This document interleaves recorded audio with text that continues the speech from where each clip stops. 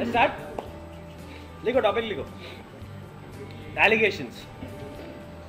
A very simple topic. You hardly have 2 questions on it. Okay. I wouldn't say it's a topic. It's an application. It's a feeling. It's a feeling.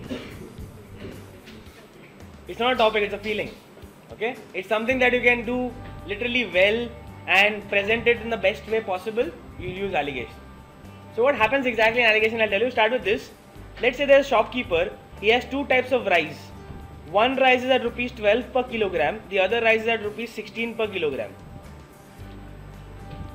He mixes these two and forms a mixture, and the price of that mixture is 15 per kilogram. You have to find out in what proportion and what ratio has he mixed these 2 mixtures. Okay. So what you do is you write one quantity on this side, one quantity on this side, and the mixture in the center, and then just subtract. 16 minus 15, 1. 15 minus 12, 3. That's the ratio. That's it. Done. Okay. That's what it is. It's a feeling. It's a beautiful thing to do. Okay. So whatever you have, subtract and you get the answer. You get the ratio straight. 1:3. You want to reconfirm this? 1 12s are 12. 3 16s are 48. 12 plus 48, 60. 60 by 4, 15. Just got reconfirmed. Okay. So where to use this? This can be used in 2 types of questions. Please take it down. Type 1. Type 1 question. Okay. In a farm, there are chicken and deers. Okay, it's a nice farm. Okay, it gives chicken and deers. Alright? Fine. The total number of heads are 50. Okay, total heads are 50. And the total legs, okay, the total legs are 170. Find out how many deers and how many chickens are there. How many deer and how many chicken are there? Alright, it's a very simple one. You can do it very it's a very straightforward one rather, I'd say. You can do it in a lot of ways. First is form equations and do it. C is chicken and D is deer. C plus D is 50. Chicken has 2 legs, deer has 4 legs. That is 170. Solving equation 1 and 2, you will find therefore chicken is something, deer is something. Make a box. And that's the answer. Every step you get half a mark. Marks are good, but there's no feeling. So we'll not do it this way. Okay. Another way of solving this is using alligations. What is alligation? What you do is you assume. Alligation is about extremes. Keep this in mind. Alligation is all about extremes. So what you assume is all are chicken. If all are chicken, how many heads will they have? 50 heads. How many legs? 100 legs. So they'll have 100 legs. If all are chicken, they'll have 100 legs. If all are deers, they'll have 200 legs. Yes? But are all chickens or all deers? No. There's a mix of it, and that mix has how many legs? 170 legs. Alligate. 30, 70, 3:7 is the ratio of chicken and deer. Total animals how many? 50 animals. Can you divide 50 in 10 parts? Yes. Per part 5. If per part 5, 3 parts 15, 7 parts 35, and that is the number of chicken and deer that you have in the farm.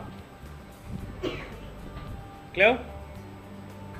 The second way of solving it, using extremes and alligation. Alright? Perfectly fine. So I have chickens, I'll assume all are chickens, all are deers. If I assume all are chickens, there are 100 legs. Assume all are deers, there are 200 legs. But there are actually 170 legs only. That's the answer. Okay? Extremes. Take one more question. A boy has 2 types of coins. Sorry for this. A boy has two types of coins. No, first type only. Boy has two types of coins, 50 paisa and 1 rupee. Total number of coins is 30. 30. Total amount he has in rupees is 25.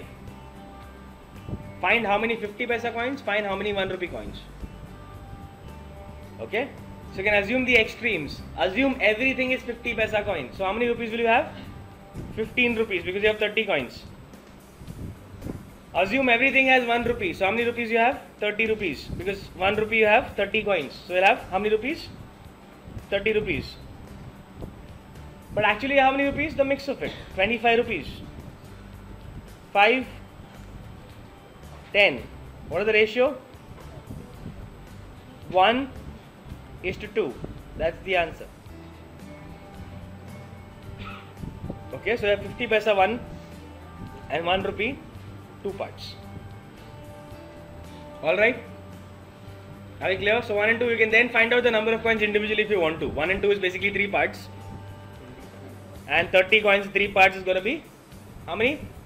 10 per head. So 10 and 20. Okay? So if you have all 50 paisa coins, you'll make 15 rupees. If you have all 1 rupee coins, you'll make 30 rupees. But you don't have all 50 and all 1, you have somewhere in the middle, 25. And then you allocate. Okay? Simple, convenient, good way of calculating, I'd say. Okay, a very brilliant way of calculating. By the way, it's not necessary to use alligation here. You can calculate it the way you want to. For example, now if you give me this question, you know how I solve it? I will not use alligation also. I'll solve it in this manner. See, I'll use logic here. Or I'll use straightforward build up here. I'll use distribution here. I'll say there are 50 eggs, right? Let's assume all are chicken, so I'll get how many legs? 100 legs. But actually there are how many legs? 170. Which means the 70 extra came from whom? Deers. But since I've assumed all of them to be chicken, I've counted 2 legs for the deers also. So only 2 legs more to count, right? So 70 per head, 70 legs are extra and I'm counting 2 legs per deer. It's going to be how many deers? 35 deers. And how many chicken? 15 chicken. So I'll repeat this. I assume all are chickens. All are chicken, they'll make 100 legs.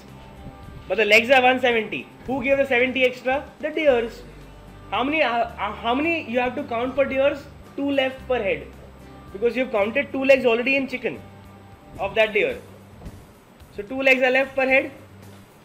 How do you have 70 legs? 35 people are there. 35 deers are required. Sorry, not people. Deers. 35 deers are required more. Okay? That's the answer. Same goes for this question. A boy has 2 types of coins, 50 paisa and 1 rupee. I'll assume all 50 paisa. If all are 50 paisa, I'll make 15 rupees. But he's making how much? 25 rupees. Which means I have how much extra? 10 rupee extra. By the way, I've counted 1 rupee to be a 50 paisa, which means 50 paisa has been counted as the 1 rupee. How much left for the 1 rupee? 50 paisa more. How many 50 paisas will make 10 rupees? 20. And that's the number of 1 rupee coins.